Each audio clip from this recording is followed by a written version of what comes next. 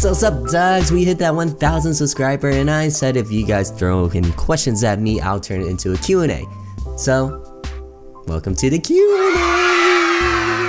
Jazz hands! But before we get started, I just want to say thank you so much again for the wonderful and kind comments that you guys commented down below in that video. I just gotta say, you're also very nice, and ooh, they gave me warm fuzzy feelings deep down inside.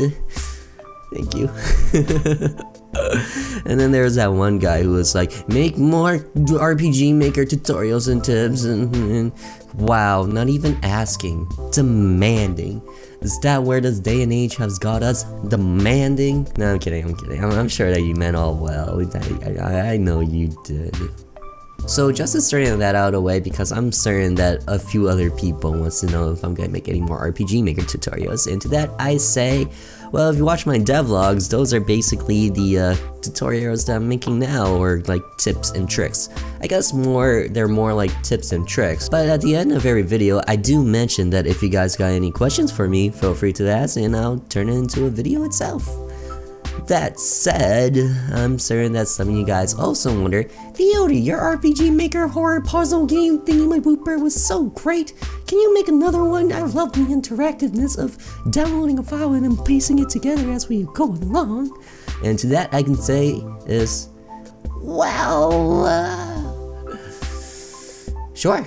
The only problem is, what in particular would you like to see? Because in the series that I made already, I go behind theory, I go behind the entire use of the ARM engine, I go behind the basics to the advanced.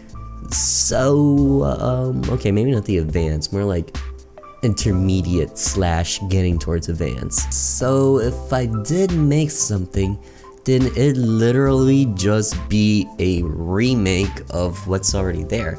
It's just gonna follow the same rubric, but have, well, a different plotline behind it, rather than Jake and whatever the other dude's name was. Important thing is, what would you guys like to see? As long as you guys keep commenting those below, I can gather all the questions together and create a whole new series for you guys. Otherwise, in terms of like tips and tricks on the RMMV engine, well, I thought about making that, but then there's a bunch of YouTubers who already made that sort of thing. Like, one person I know on YouTube is Echo. She makes plenty of tutorials and she makes plenty of tips and trick videos. I'm sure that the Unpro Pro does too, as well as a few others, but if I were to do my own tips and tricks, well, it'd literally just be the same content, but just in my own words, or like with my own voiceover, unless that's what you guys prefer. Oh, one more last thing with RPG Maker. If there's like ever a point where you see a scenario in a game, like say you just played The Hanged Man, and you saw a scenario that you guys enjoyed a lot and was like, how do you make that? Then you could just go and be like, hey TheOdie, can you make a tutorial of how this game did this scene? Here's a timestamp of a video that did it. Please do show me. I'm a rookie noob. And to that I'll say, alright, I'll do it. I'll be down to do it and it'll be fun. Alright guys, now it's time for the Q&A. Yay. So question 1, Fernando Parra asks, please consider making a let's play of To the Moon. It's not horror, but made on RPG Maker and kinda as a field train. To that I gotta say, well, Fernando Parra, I already played To the Moon and I played it before I created my YouTube channel, and therefore it's not on my channel. However, if I were to play it again, I feel like you guys wouldn't see the same reaction as I did in the first time, and obviously nothing's as good or as better or as best as the first reaction. So yeah, I told him that, and then he asks, maybe Finding Paradise, although I don't know if it's any good. Finding Paradise. Well. The heck is Finding Paradise? Oh, wait a second.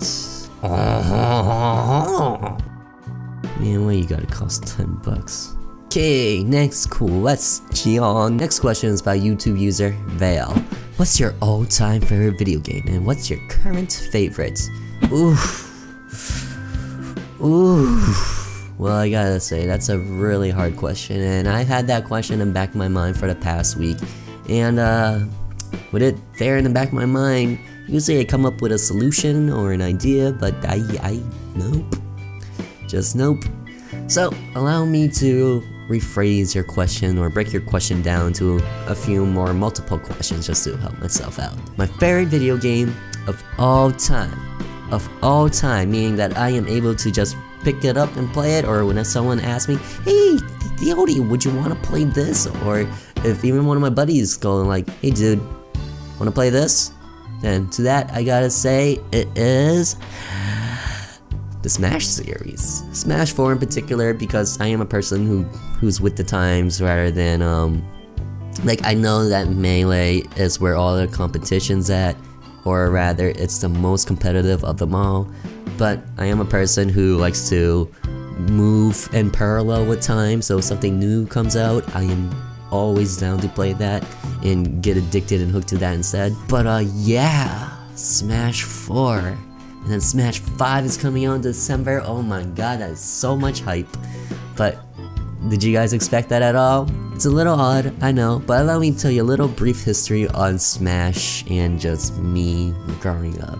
Back when I was a child, maybe when I was 10 or maybe before that, when Blockbuster was still a thing and it was the hype of the hype. Basically, every time I got my weekly allowance, it just went into the renewal of Smash 64. That's how good it was for me. Rather than actually saving up my allowance to buy Smash 64, I just kept renewing it instead, which is honestly a terrible idea, being the age I am now, but at the time, it was all I ever needed, and all I ever wanted. So then Blockbuster ran out of business, and unfortunately I couldn't keep Smash 64, although if I did keep Smash 64, I don't think anything would have happened because they ran out of business. I'm pretty sure they wouldn't care at that point. Huh. Guys, don't steal. As I say that, I'm just waiting for Redbox to go out of business.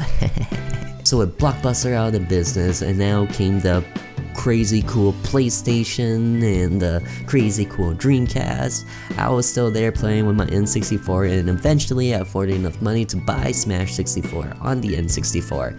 It's a lot of 64s, but at least it's not 69.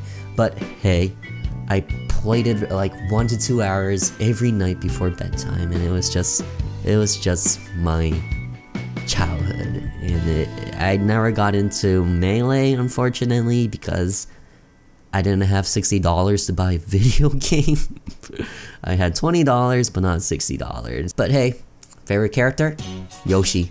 Played Yoshi ever since he was on the N64, and I carried on the torch with the Yoshi. Then in order for my next, I guess, main after Yoshi would be Link, Shulk, and then the rest, just no sequence whatsoever. Pikachu, Zelda, Samus, Mega Man, and a few others I'm forgetting that's in Smash 4. But those guys are the first ones that comes to mind, so definitely a place in my heart somewhere. Anyways, in terms of how good I am, can't say that I'm a 0, can't say that I'm a hungry box. If I were to go to eSport, I'm sure I would get eliminated winning the first bracket. But hey, if we go to Locos, I definitely rock some worlds.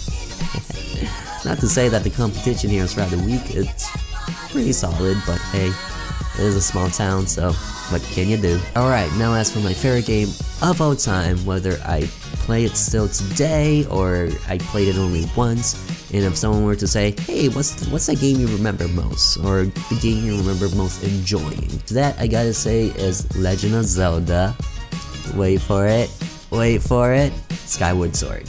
I know, it's nuts. Being an N64 owner, and an N64 was my childhood. I should have said either Ocarina of Time or Majora's Mask, or maybe with the Breath of the Wild that just came out, I should have said Breath of the Wild. But Breath of the Wild and Skyward Sword, spoiler alert! I feel as though in Breath of the Wild, sure, you have all these new mechanics, and yes, you can be addicted just because of its gameplay. However, in terms of like story or the drive to save the princess, because with Skyward Sword we see the two as childhood friends, and we can also kind of assume that they're secret lovers, but they're childhood friends, and we see the sort of struggles in, like, it could be the fact that it's an origin story, so I like it the most, but we really get to see Zelda realizing her role in absolutely everything. We see the sort of sacrifices that she makes, and then we see the sort of sacrifices that Link makes, and we see the anguish and the sorrow, and, well, the birth of willpower from Link as he pursues to save Zelda. And there's this one scene right around the middle of the game. I'm certain that you guys know exactly what scene I'm talking about. If you guys seen or played Skyward Sword, you will know exactly what I mean. Actually, I said spoiler alert. So the scene was when Zelda self-sacrifices herself to seal herself throughout time, and then Link, oh, it was just so sad. The expression on Link's face. It's the first time we see that sort of expression on him, and it was just, oof. Hits you right there. I mean, sure, in Skyward Sword, we see self-sacrifice with every of the other characters, but at the same time, they're kinda just character that gets developed the moment we get onto the map, and then it kinda ends when we get off of their map. The other thing about Skyward Sword is that it's not all about the feels between Link and Zelda. It's also the feels between Link and Fi, and I gotta say, that was just a touching moment too. It's like, you beat the game and you think everything's just gonna be happy, and then BAM! That happens. It's just like, no. Oh, I love Skyward Sword, and yes, I did play Majora's Mask, and yes, I did play Ocarina of Time, and for the longest time, it was my favorite game of all time. However, remember what I said about in Smash and being in parallel with times? I feel like Ocarina of Time, Majora's Mask kinda outlived its time by just a bit. Now with what we have today, we got better graphics, we got better, I guess, expressions on the characters, and just like all these other small things that really does add up. Certainly you cannot beat a classic for being a classic, but I don't know, I guess it is what it is. End of spoiler. Alright, now for some extremely honorable mention. Xenoblade Chronicles 1. Such a very solid game. The Legend of Zelda Breath of the Wild, Twilight Princess, Ocarina of Time, Majora's Mask, The Elder Scrolls Oblivion, and Skyrim, and I'm sure that there's a few others that I'm totally missing out on, but those are my extremely honorable mentions. Now for some less extreme but still honorable mentions. The Resident Evil series, Part 1 in particular, Kingdom Hearts franchise, and Monster Hunter. By the way, Monster Hunter coming out later this week. Yes, absolutely yes, I'm just gonna be playing that non-stop, and hopefully I can upload it to the channel and some of you guys would be interested in that, because I swear it's just the game I'm gonna be playing. And then RE2 remake in January. Oh my lord, what is this? This next few months is just intense hype. Now for the second question, what is your current favorite game? Well, a game that I'm able to just come to my computer, sit down, and, well, I guess toss up whenever I feel like it. That would be Dead by Daylight. As for a game that I play with my friends every now and then, that would be Age of Empires 2. I actually just recently picked that up. Maybe it's just the hype of just recently picking it up again, but I don't know. That's just my current hype at the moment, so yeah. Age of Empires 2 HD Remake. Now, as for my favorite RPG game on the channel, I think my favorite RPG Maker game, or like Wolf Engine game that I played on my channel, would be The Boogeyman. Now, if we were to exclude Yuri games because she's OP as hell, I'd say it'd be Delete. I found Delete very enjoyable, and it was very easy for me to get hooked to the characters and just play it straight from beginning to end, even though it was like a few hours. As for some extremely honorable mentions, She, Prom Dreams, Blank Dreams, what is it about dreams? Miss Al, and anything created by Yuri, because again, she's OP as hell. Hold it right there. Guys, believe it or not, I actually spent so long answering the questions yesterday that my camera overheated, and because I was in between doing things that I had to wait till tomorrow to record it. So this is tomorrow, aka the different shirt and missing watch. So, on to the final question. Maroon Yas asks, what made you interested in making RPG Maker games? Well, there's an uber, and I mean uber long story to this, but don't worry. I'll give you the short answer first. Short answer is, I've always been a content creator of some sort throughout my life, be it video making or RPG maker making, and it kind of transitioned as I grew up in life, and now that I am, I decided that creating video games was something I could do in my free time, and I enjoy it a lot, so I continue to do it. Now for the uber long story time. It all started back in the days when I was like 10 years old, or maybe 9, somewhere around 9 to 11, and it all started when I found this very cool program on my father's computer called Windows Movie Maker. I'm pretty sure that was for the XP engine, or it first premiered in the XP engine. So when I first went into it, it was me and my brother, and we were looking at the Movie Maker engine, and he was like, don't even bother, it's not what you think, just leave. So I did, but like a week later or a few days later, I went back into the engine, I looked at it, and I was like, yeah, I know what this is. I see panels, so I'm guessing you have to put something in the first panel and then it transitions to the next panel. So the very first video, or the very first content I ever created was when I was like 10 years old, and it was a 3-frame panel, or I guess 3-image panel. And in the first panel, it was this picture of this guy wearing a cape, hands to his hips, and he was standing on a rock. And there was wind blowing his cape behind him. The best part, the best part of it all, is that I did a little bit of voice acting, and the voiceover that I did for my cute little 3-panel movie is... bear with me, I was like 10 at the time. I'm super dude. Here, watch me fly. And then what would happen next, it was transition into the next panel, and within that panel we would see Mr. so-called super dude jumping from his rock in a Superman position, wind still blowing at his cape.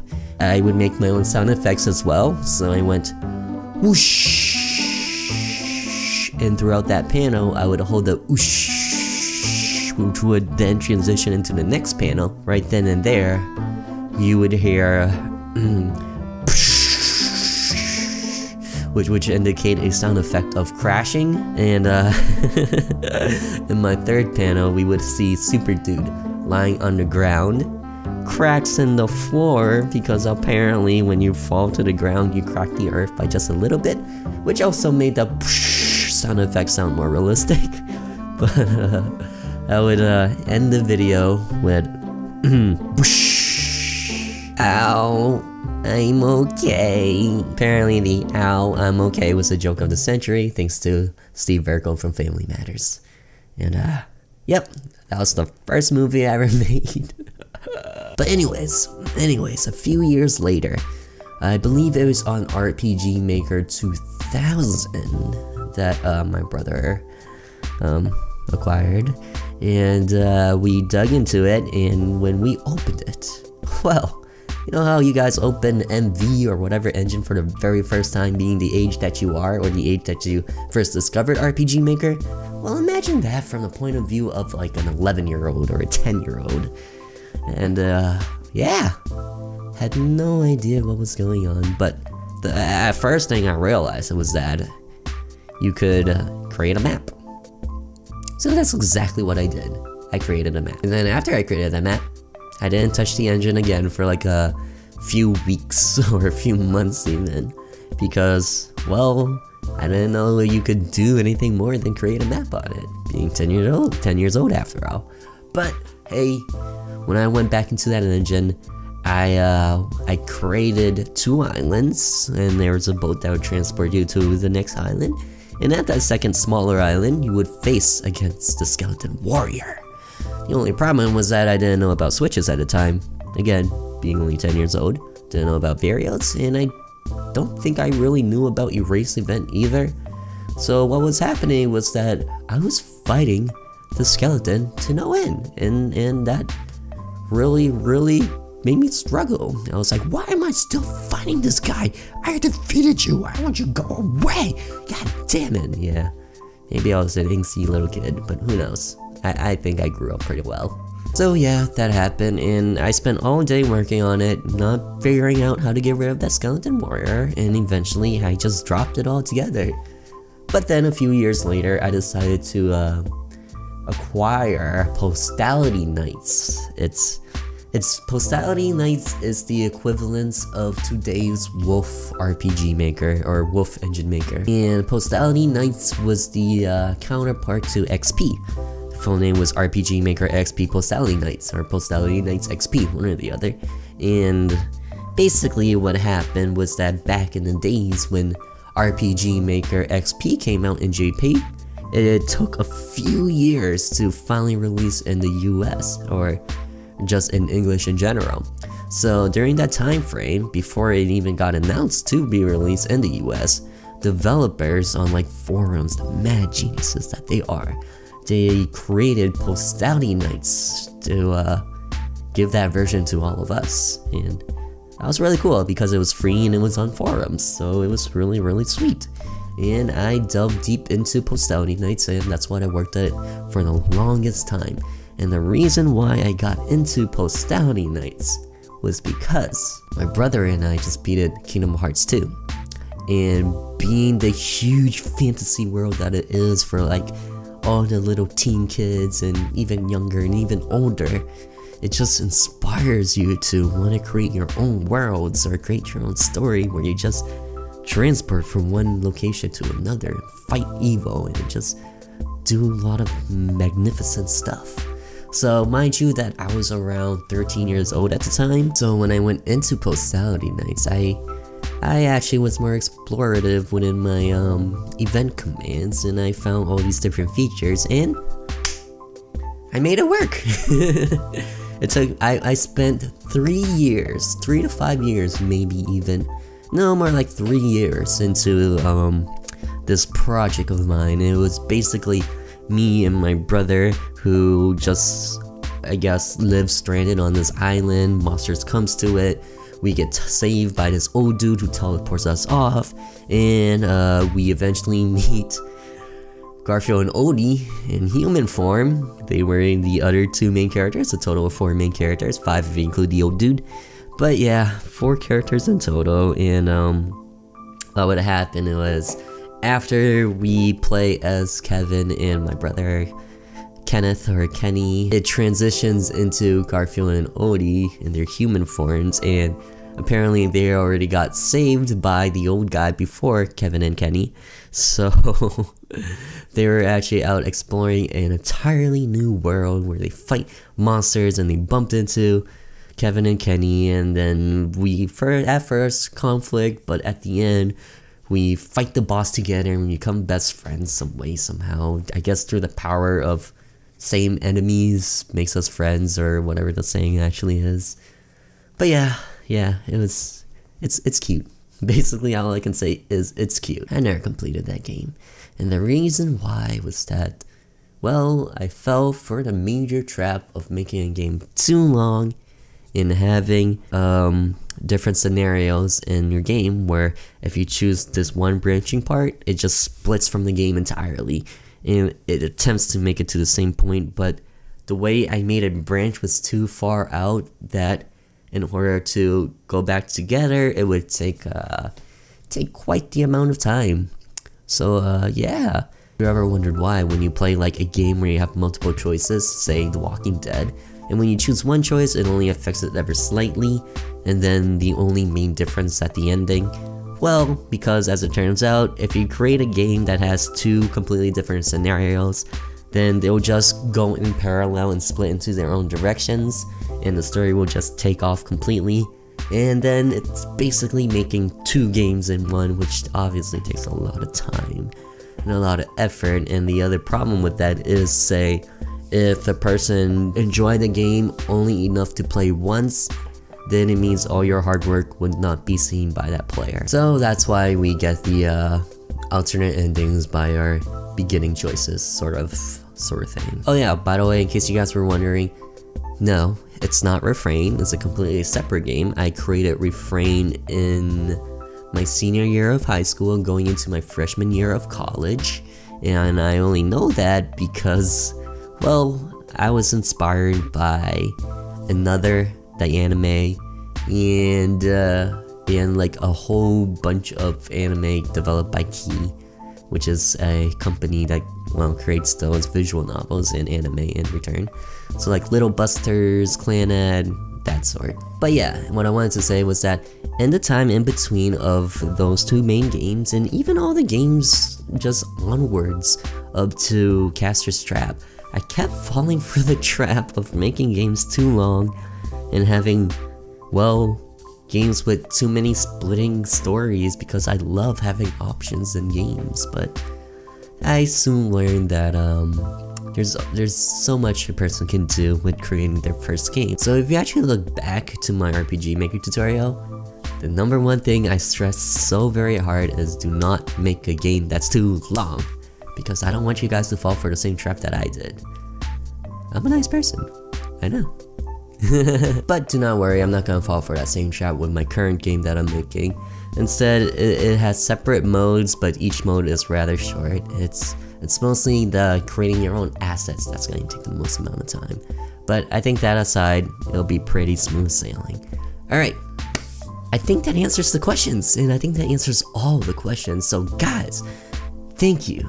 Thank you so much for all the wonderful questions and just, well, being curious about me, because it makes me feel proud to tell you a little bit about myself. And as cheesy as that sounds, I enjoy letting the world know who I am. I am TheOdie. I am a content creator on the side.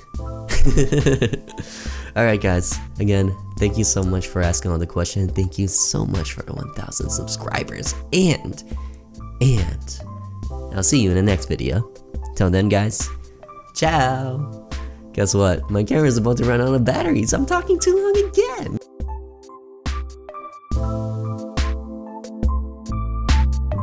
Do-do-do! I'm Super Dude! Here, watch me fly! Whoosh!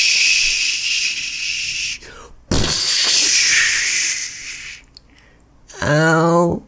I'm okay.